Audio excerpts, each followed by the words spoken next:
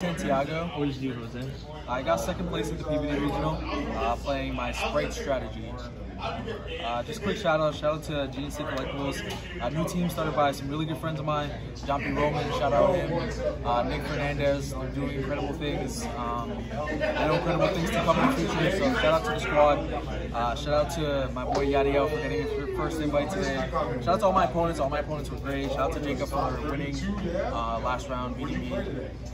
Shout out to Felix, Rodriguez, Joji Orlando, everyone here. I appreciate it. I'm sure I'll forget to shout out a bunch of people, so I'm sorry if I forget you. You guys are awesome. To get into the deck, I played a case tournament yesterday, so I'm 13-1 over the last 2 days with this deck. Yeah, so it's pretty good. 3 blue, 3 jet, you have to play these, they're the best cards.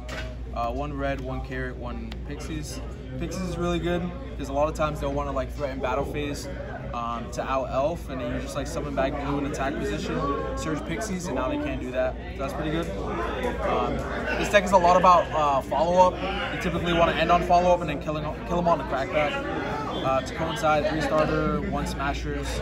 I almost played 2 smashers, but I didn't want to brick on it turn 1. We already play so many hand traps that like it's definitely possible to draw like hand traps and a smasher and it'd be dead, so I only wanted to play 1. I played Diva. I wanted to be able to search hand traps. Tier is typically the only hand trap if they're going to play one is Nibiru. And if you have a blue, you can still play around it. I played some interesting targets as well that I can search off this, so I was happy I played it. 3 swap Ronin. Didn't want to play Duke Frog. Was typically trying to play around Super Poly. This was amazing. This is like the best normal summon because if you summon it with any Spright, you can literally play it through almost like any 2 hand traps. And once you have this, Imperm never matters. The Trickstar cards, these cards were really good. I was playing the deck and I found that a lot of the defensive cards you play never act as like starters as well. So this is a card that acts as an engine piece as far as like you can activate this and get a level 2. And it also acts as a defensive card in some scenarios when you go second. So I like the versatility of it, and it was really good all day. And this is, you know, a more functional brick because in essence you could just normal summon it. It's a level 2, so it's better to play than some other options out there. 3 Prosperity, this card's insane. Search Flood, search hand traps, search combo piece. It kind of sucks when you go second because you're banishing. Typically when you go first, you want to banish like the Zeus cards, but when you go second, you need those cards to kind of play. So seeing this going second kind of sucks. You always side it out in the mirror because like Toad's going to negate it and then they have a Prosperity. So I played 3 Nib, 3 Crow, 3 Imperm, 2 Ash, 1 Veiler, 1 Bell. I thought these were the most impactful hand traps of the format.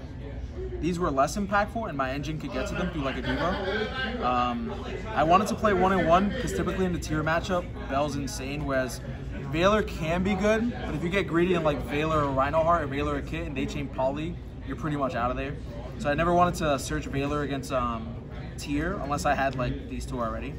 But I was typically searching Bell if I already had Ash. And in other matchups, it's just insane as well. And then the last card, this is kind of like what I played over the second Smashers, was a Cosmic. When I was working out the side deck slot, there was a card I wanted to play at 3 that I really couldn't. Unless I took a card out of the side deck, and this was the card I decided to put in the main deck.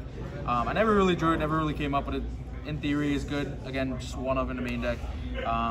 People think, once you go through the 1 Smasher, you have no out to mine, so unless you play 2, of course, but yeah, that's it. For extra real quick, 3 Elf, you need it for the grind. Hawk to summon hand traps, Dark to bait everything out and then steal their guys.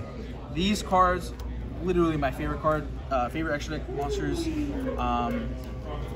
It's just, typically when you go second, everyone just like, they make Zeus, they wipe the board and then they try to Gigantic after. You don't necessarily have to go for Zeus. Zeus is there, I think, only in certain matchups and in certain game states. These cards are basically like Zeus in essence. Like they help you get there, and they're linked too, so you just literally make Gigantic over them, clear a body that's threatening like a carrot or a red, and then you use Gigantic effect. So these cards are just insane. I actually think they're mandatory in the deck. I'm surprised a lot more people don't play them, but they're really good. As for the link monsters, 2 Gigantic, Toad, this guy, didn't really make him much, but Downer, Zeus, Cat Shark, and Onibimaru.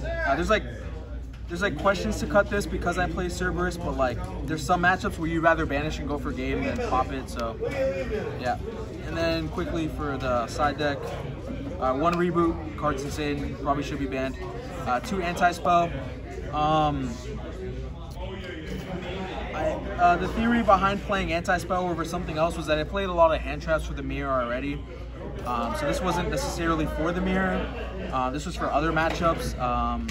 And against tier, if you flip anti-spell in draw phase, you can now resolve Toad and standby, so that like got you follow up. So that was the idea behind that. I played 3 shifter, 1 gamma burst.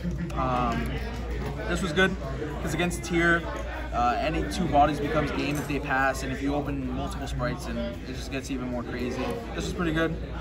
I played Gamma Driver, pretty good, and I once played 3 Cherries. This card was really good. In the mirror match, if you pair with another low impact hand trap, it gets really good. If they don't open swap, you typically hit Gigantic. If they open swap, then you typically want to hit Elf, and you're gonna win the grind every time. And 1 Resonator. Funny like about this card is that I never really won with it in time. I would actually just side this in when I wanted like more engine in my deck. When I wanted another level 2 and I didn't want like a certain hand trap. So funny enough, like I actually just put this in matchups where I just wanted like, yo, can I draw level 2? Let me just draw this. So, yep, that's the deck. There was consideration to play the runic cards over like these type of cards because the runic cards are also disruptions and can be starters. But my issue with the runic cards is like, if you don't draw 2, they seem pretty weak. And then skipping the battle phase is also, it's kind of tough. It's like, it's hard to play around and play through. So that's the deck again. Shout out to everyone, shout out to the team. Appreciate it. Thank you. Alejandro.